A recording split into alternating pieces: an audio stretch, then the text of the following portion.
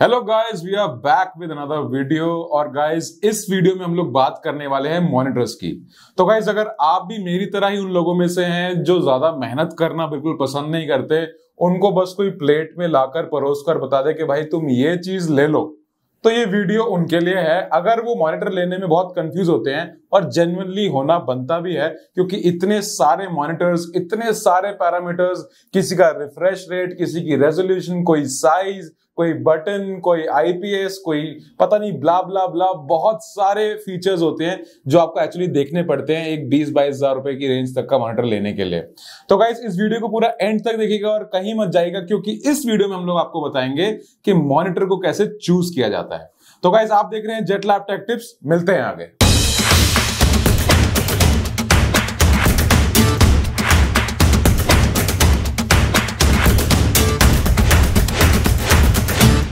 तो guys, video की शुरुआत करने से पहले I would like to congratulate all of you कि जिन्होंने हमें इतना सपोर्ट किया और आज हम with in 3 months 1000 subscribers cross कर गए हैं।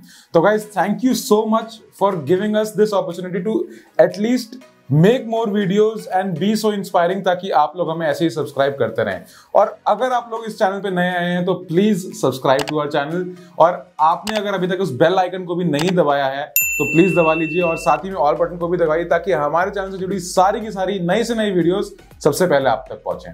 तो गाइस, अब वीडियो की शुरुआत करते हैं और बात करते हैं ऐसे कौन से 10 फैक्टर्स हैं या 10 चीजें हैं जिनको आपको जरूर ध्यान में रखना चाहिए एक मॉनिटर लेने से पहले। चाहे आप एक गेमर हो, चाहे कोई एडिटर हो, चाहे कोई प्रोडक्टिविटी का काम कर रहे हो, मल्टीमीडिया कंजम्पशन चाह रहे हो, मॉनिटर की तो बहुत ज्यादा इंपॉर्टेंस रहती है। तो इस वीडियो को पूरा एंड तक देखना, मेरी गारंटी है सेटिस्फाई होकर जाओगे। तो गाइस, अब वीडियो की शुरुआत करते हैं और बात करते हैं टाइप्स ऑफ पैनल्स पे।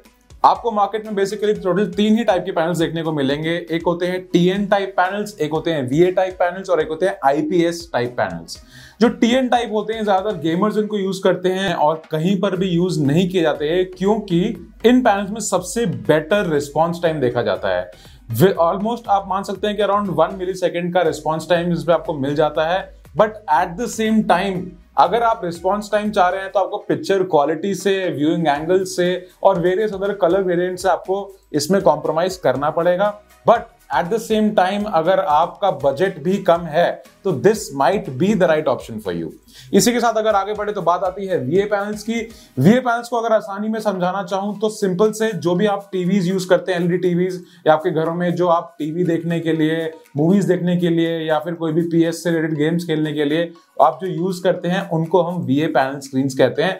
वो बेसिकली इनसे थोड़े से स्लोअर होते हैं अगर रिस्पॉन्स टाइम की बात करें, बट उसमें आपको एक बेटर कलर ग्रेडियंट, एक अच्छा व्यूइंग एंगल मिल जाता है, और जो भी आप अपने मल्टीमीडिया कंजम्पशन करना चाहते हैं उसके लिए तो बिल्कुल परफेक्ट है। अब आगे बढ़ते हैं, बात आती है आईपीएस पैनल्स की। तो IPS panels basically is a mixture of everything. IPS panels की जो रिस्पॉन्सिव टाइम्स है वो थोड़े से और स्लो हो जाते हैं, but with the upcoming industry और ज्यादा एडवांसमेंट्स के साथ they are coming up with a better response time वाले IPS पैनल्स भी, but still on an average around 5 से 6 मिली सेकेंड्स का रिस्पॉन्स टाइम IPS पैनल्स में देखा जाता है। बट गाइस, IPS पैनल्स काफी महंगे आते हैं, तो जिन लोगों का बजट बहुत ज्यादा है, उनके पास पैसे की कमी नहीं है, वो लोग IPS पैनल को अफोर्ड कर सकते हैं। They can go for IPS panels, but still अगर आप एक VA पैनल को देखें तो उसमें आपको बेटर कॉन्ट्रास्ट रेशियो देखने को मिलेगा, जिसका मतलब है कि अगर आप रात में भी, डार्क में, अंधेरे में भी अगर गेमिंग करना चाहते हैं तो उसमें भी, या फिर कोई मल्टीमीडिया कंजम्पशन करना चाहते हैं, प्रोडक्टिविटी का काम करना चाहते हैं, तो वीए panels might be the right choice in the right budget for you. Guys, अब आगे बढ़े तो बात आती है रेजोल्यूशन की। तो जैसे आप सबने देखा होगा कि हर जगह लिखा होता है मॉनिटर्स पे कि 1080p रेजोल्यूशन है, या 2K रेजोल्यूशन है, या 4K रेजोल्यूशन है। तो एक्चुअली ये रेजोल्यूशन है क्या? तो guys, basically resolution is the clarity of the image, जो भी आपको उस पर्टिकुलर स्क्रीन पर कितने पिक्सल्स में डिवाइडेड होगी वो स्क्रीन, और कितना क्लियरली आप उसके जितना भी कंटेंट है उसको देख पाएंगे, कलर डेफिनेशन कितनी प्रॉपर होएगी, उन सब चीजों से मतलब होता है, और कितनी जल्दी वो चीजें चेंज भी होती हैं। तो गाइस, अगर आप एक गेमर हैं तो आपके लिए सिंपल है, अगर आपके पास एक हैवी रनिंग ग्राफिक कार्ड है, if you are talking about 3070, 3080, even 3060, 3090 भी अगर आपके पास, तो आपके पास उसको चलाने के लिए, या उन कार्ड्स की जो जिसके लिए वो खरीदे जाते हैं, उस प्राइस को जस्टिफाई करने के लिए आपको उसके हिसाब से एक अच्छा 2K या 4K मॉनिटर भी चाहिए होता है। तो गेमर्स की अगर बात की जाए with a heavy graphic card, they should have a good 2K और 4K मॉनिटर। अगर आपके पास एक हेवी रनिंग ग्राफिक कार्ड नहीं है, आप एक lower and graphic card use कर रहे हैं, मिड रेंज ग्राफिक कार्ड भी यूज कर रहे हैं, तो आपको एक 1080p का जो एक HD मॉनिटर होता है उसकी रेजोल्यूशन भी काफी अच्छी रहेगी, अच्छी खासी 70 to 80 या इवन 100 FPS भी कुछ गेम्स में निकालने के लिए। तो जो लोग ई स्पोर्ट्स टाइटल्स खेलते हैं, वैलोरेंट या CS:GO टाइप गेम्स खेलते हैं, उनके लिए 1080p might be the perfect combination to go with. बात करें एडिटर्स की, तो उनके लिए the right resolution might be 2K और 4K, क्योंकि उनको जो है ग्राफिक्स से या ग्राफिक कार्ड से रिलेटेड इतना मेजर फंक्शन नहीं होता, बट जो क्वालिटी ऑफ इमेज है, जो माइन्यूटनेस में वो जाते हैं, तो उसके लिए आपको हो सकता है कि एक अच्छा 2K या 4K मॉनिटर लगे, जिसमें कि आपका जो प्रोडक्टिविटी का जो काम है या डेवलपमेंट का या 3D मॉडलिंग का जो काम है, आप उसको अच्छी तरह एक्चुअली कर सकें, and you will actually find कि this type of monitors are actually worth the amount of money that you will be spending on them. तो गाइज अब नेक्स्ट बात आती है रिफ्रेश रेट्स की। तो गाइज आप लोग को सिंपल भाषा में बताने के लिए, refresh rates are basically the number of times the information on the screen is processed पर सेकेंड। तो बेसिकली जितना ज्यादा आपका रिफ्रेश रेट होगा, उतना ही जल्दी आपका जो मॉनिटर है वो रिस्पॉन्ड कर रहा है, उतना ही आप उसको you can exploit it in different kinds of games also. जितनी भी कंपेटिटिव गेम्स हैं या जो भी आप ऑनलाइन गेमिंग करते हैं, चाहे वैलोरेंट हो, CS:GO टाइप गेम्स हो, जिसमें जल्दी से जल्दी एक्शन लेना हो, जल्दी जल्दी स्क्रीन पर दिखना चाहिए, उनमें रिफ्रेश रेट का बहुत मेजर रोल होता है। तो आपने सुना होगा 60 हर्ट्ज या 75 हर्ट्ज। तो ये हर्ट्ज जो है, this actually depicts the refresh rate notation ranging from 40-50 hertz till 360 hertz तक के भी मॉनिटर्स अभी मार्केट में आपको देखने को मिल जाएंगे। बट एक्चुअली में अगर आप एक गेमर हैं, तो what is the right amount of refresh rate that is perfect for you?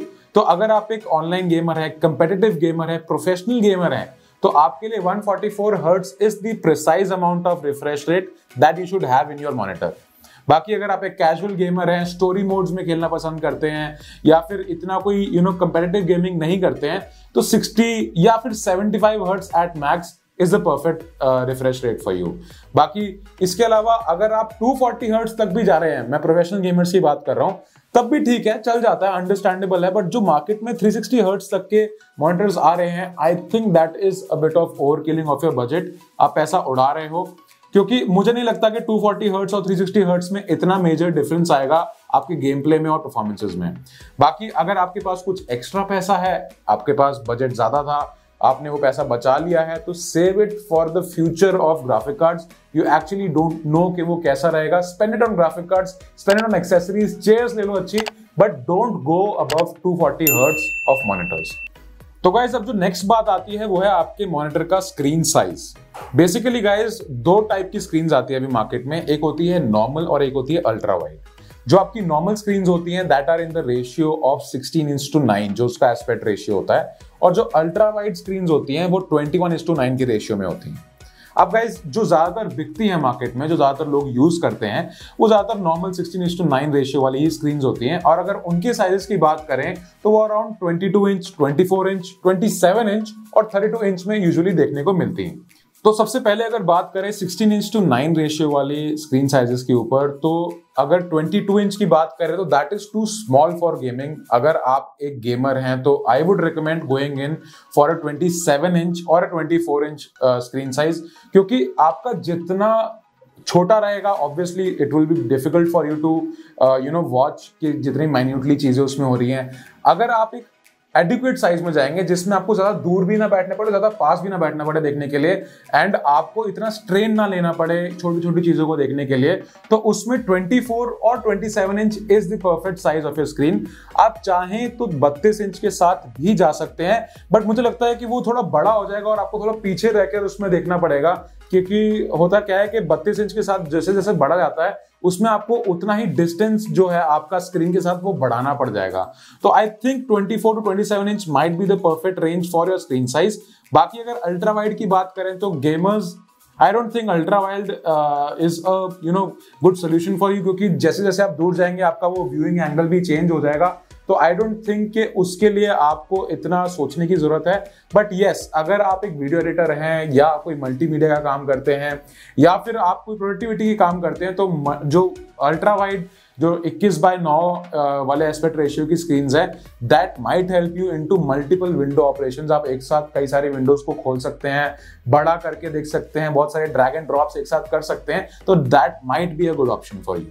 बाकी अल्ट्रा वाइड जो है वो मोस्टली सिनेमैटिक व्यूज, और ये जितने भी आपकी स्टोरी मोड गेमर्स भी जो हमारे होते हैं, जो कंपैरेटिवली गेम नहीं करते, उनको जितनी भी सिनेमैटिक व्यूज वाली एक गेम का एक्सपीरियंस चाहिए होता है, या आप कोई मूवी देख रहे हैं तो यू वांट के एक अच्छा सिनेमैटिक आपको फील आए कि आप कुछ देख रहे हो, आपके सामने कुछ स्क्रीन है बड़ी सी, तो that is how ultra wide screens might help you. इसके बाद बात आती है गाइस आपके मॉनिटर के लुक्स की। तो गाइस आजकल तो आपने देखा ही होगा कि ज्यादातर बेजललेस मॉनिटर्स ही आ रहे हैं, एटलीस्ट 3 साइड तो आपको बेजललेस ही देखने को मिलेगा, as minimum age 1 centimetre of bezels ही देखने को मिलते हैं। तो आई थिंक कि आजकल जो मॉनिटर्स आ रहे हैं 2021 में, they are aesthetically very beautiful and good looking. But ठीक है, अगर आपको 4 साइड भी बेजललेस चाहिए तो you need to spend hefty amount of money.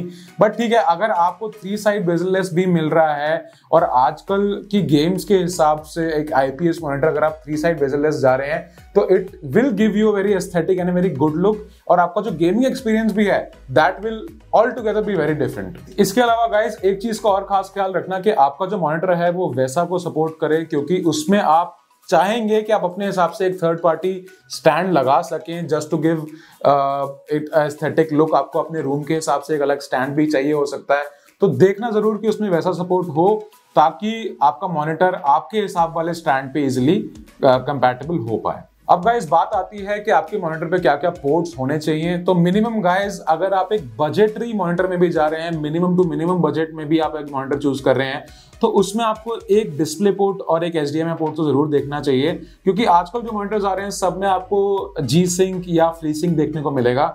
जिन लोगों को नहीं पता, जी सिंक बेसिकली एनवीडिया से कंपैटिबल एक सॉफ्टवेयर टाइप है जो आपको मॉनिटर्स में देखने को मिलेगा, और ऐसे ही अगर AMD में जाएं तो उसमें फ्री सिंक देखने को मिलता है। फॉर एग्जांपल आपने अपना पीसी के साथ एक स्क्रीन ऑलरेडी लगा रखी है, but at the same time आपको कंसोल्स लगाने हैं, PS लगाना है, Xbox लगाना है उसके साथ, तो उसमें आपको ये पोर्ट्स काम आते हैं। जैसे कि अगर आप जी सिंक की बात करें तो उसमें आपका डिस्प्ले पोर्ट काम आता है, अगर आप फ्री सिंक की बात करें तो उसमें आपको HDMI पोर्ट काम आएगा। तो this is how it works. Multiple जगहों पर आप अपनी स्क्रीन को यूज कर सकते हैं और उसमें से ज्यादा आउटपुट ले सकते हैं। आपको मल्टीपल स्क्रीन लगाने की जरूरत नहीं पड़ेगी इस फीचर के साथ। तो गाइस अब लास्टली बात आती है प्राइसिंग की, और मुझे पता है कि जितने भी लोग ये वीडियो देख रहे हैं उनको इसी चीज से मेजर कंसर्न है। देखो गाइस, जो प्रीमियम फीचर्स हैं जैसे कि IPS display, 144 and above hertz का उसका रिफ्रेश रेट और रेजोल्यूशन अबव 2K 4K वाली टाइप, ये सब प्रीमियम फीचर्स हैं, और इन प्रीमियम फीचर्स के लिए आपको प्रीमियम पैसा भी खर्च करना पड़ता है। तो अगर आपके पास बजट है तो आप लोग ये शायद वीडियो देखे भी ना। ये वीडियो वो लोग देख रहे होंगे जिनके पास बजट नहीं है। तो गाइज आप लोग के लिए जो 1080p के 60 हर्ट्ज, 75 हर्ट्ज, इवन 144 हर्ट्ज की मॉनिटर्स ढूंढ रहे हैं, उनको मिनिमम 15 से 17 हजार रुपए तो खर्च करने पड़ेंगे एक 27 इंच के मॉनिटर के ऊपर। बाकी जिन लोग के बजट अच्छे हैं तो मैं उनको भी बता देता हूं कि आपको अराउंड 27-28 हजार, इवन 30 हजार तक की रेंज में 27 इंच का एक 4K 60 हर्ट्ज मॉनिटर मिल जाएगा। So we are fighting between a 15 to 30,000 bracket, जहां पर आपको अच्छे बहुत सारे मॉनिटर्स इन ब्रांड्स के जो मैंने बताया देखने को मिल जाएंगे। अब इसके साथ एक प्रो टिप भी मैं दे देता हूं उन एडिटर्स के लिए जो ये वीडियो देख रहे हैं इतने एंड तक। थैंक यू सो मच इतने एंड तक देखने के लिए। बट आप लोग के लिए रेजोल्यूशन ही मैटर करती है, रिफ्रेश रेट्स आपके लिए मैटर नहीं करते। इवन 60 हर्ट्ज रिफ्रेश रेट वाला मॉनिटर भी आपके लिए परफेक्ट है। आपको देखना है कि 2K या 4K आपको किसके साथ जाना, आपका बजट आपको क्या अलाउ करता है। इसके अलावा जो कलर गैमेट है वो अच्छा हो, वाइड कलर रेंज हो, आपके जितने भी ज्यादा कलर्स उसमें अच्छे से दिखेंगे आपके लिए उतना ही अच्छा है। और बाकी जितनी भी कलर एक्यूरेसी है, अगर किसी भी मॉनिटर में अच्छी कलर एक्यूरेसी होगी, वो अच्छा कैलिब्रेटेड होगा उसके लिए, तो ऑब्वियसली उसकी प्राइसेस भी ज्यादा होंगे। तो this is some added advantage, एक ऐसा एडेड फीचर है जिसके लिए it is actually worth paying, जिससे आपको, अगर आप एक नॉर्मल मॉनिटर को और अगर एक कलर एक्यूरेट मॉनिटर को रख देंगे तो यू विल सी कि उन दोनों में कितना जमीन आसमान का अंतर है। तो इसी के साथ गाइस इस वीडियो को एंड करते हैं। तो अगर आपको ये वीडियो पसंद आई हो तो please hit the like button and please comment down below as much as possible, share it with your friends and family and don't forget to subscribe to our channel. This is Rajat Dwivedi and you are watching जेटलैप take.